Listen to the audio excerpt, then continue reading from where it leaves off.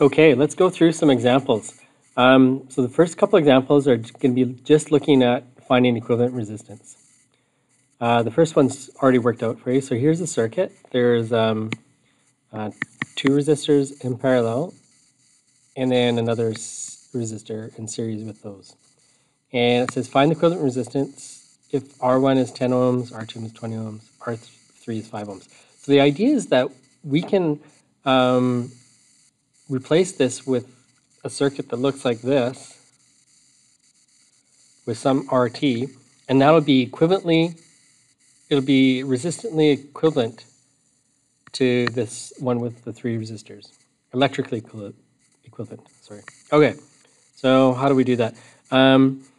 It's done in steps. So the first thing I'm going to do is I'm going to replace this circuit here with one that looks like that. So I'm going to simplify one part at a time. So the first part then is I'm going to replace these two resistors that are in parallel with an equivalent resistor that I'm going to call R4. So this is like the idea of the RT. So 1 over R4, which is like the RT, is equal to 1 over R1 plus 1 over R2. So that's what I did in this line right here. And then I plug in the values. So 1 over R1 is 1 over 10, 1 over 20. So that's equal to 3 over 20. So 1 over R4 is equal to 3 over 20.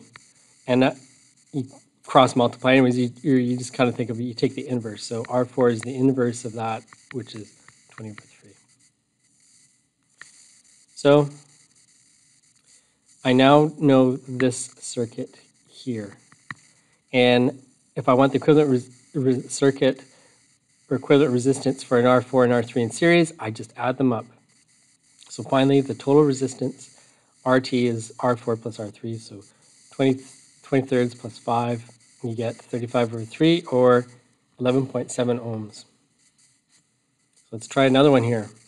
So we're doing it in steps. And the first step I'm going to do is I'm going to replace that with an equivalent resistance. So we have R1, 2, 3, 4. So I'm going to look at R5. Or I'll call it R parallel. So 1 over R parallel is equal to 1 over R3 plus 1 over R2. So what I'm saying then is that I'm finding a resistor which is equivalent to that.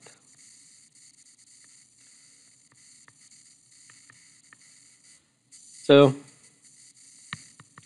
1 over R parallel is R3 is 1 over 5, 2 is 1 over 5, so that's 2/5. So R parallel is 5 over 2. So now I know this. We have that. So this is 10 ohms.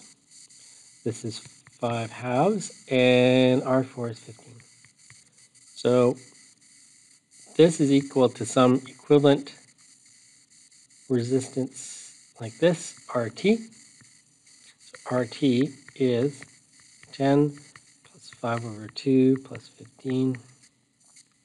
So that is 10 and 15 is 25. That's 2.5. So I get 27.5 ohms.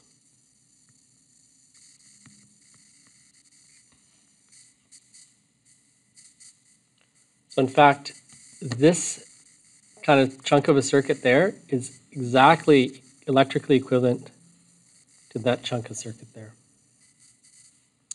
All right, so with that in mind, we can analyze some circuits. Kind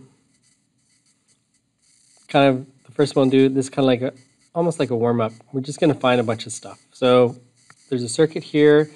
There's a battery, a resistor, a couple of parallel circuits, another resistor, and we know some voltages and some currents. So I'm just going to go through and just see what stuff I can find. So let's see here. What do I know already? Okay, so I'm going to look at this junction right there. So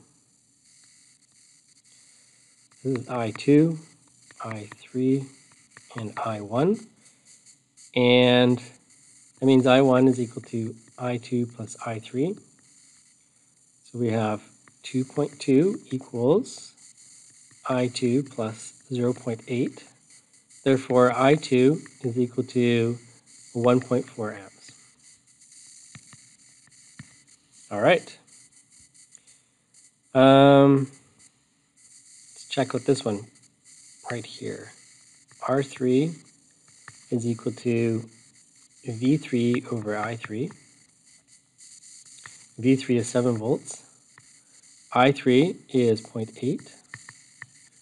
So R3 is equal to 8.75 ohms. All right.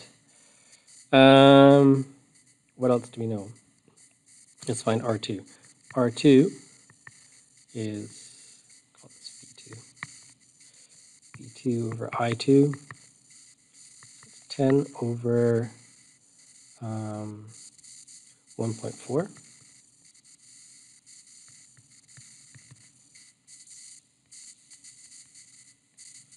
So that's 7.14 ohms. All right.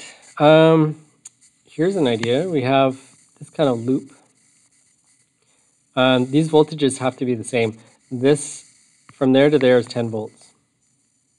That means, let me do some color coding here. That's yellow. Green. So from the green to the yellow is 10 volts. That's what it says right there.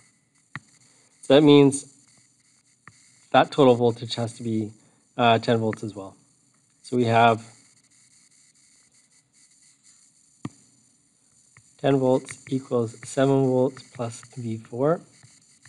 So V4 is equal to 3 volts. All right. We can then find R4. That's V4 over I4. That's 3. It's supposed to be 3 volts. 3 divided by I4 and I3 is the same. So I3 was 0.8. So R4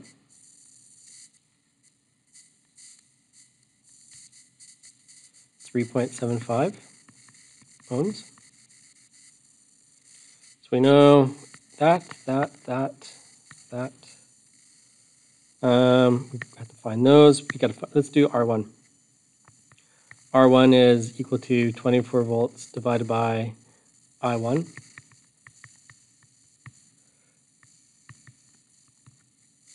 So R1 is 24, 2.2, 10.9. And let's find V5. Let's do a Kirchoff's law on that one. There's a loop. The total voltage gain in that loop has to be equal to the voltage drop.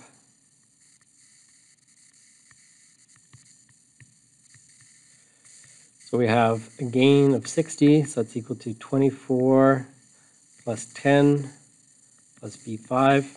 Therefore, V5 is equal to 34, that's 26. There we go. Now we know V5, we can get R5. So R5 is V5 over I5. V5 is 26. I5 is the same as I1. They're all in the same path. So that's 2.2. So R5 is equal to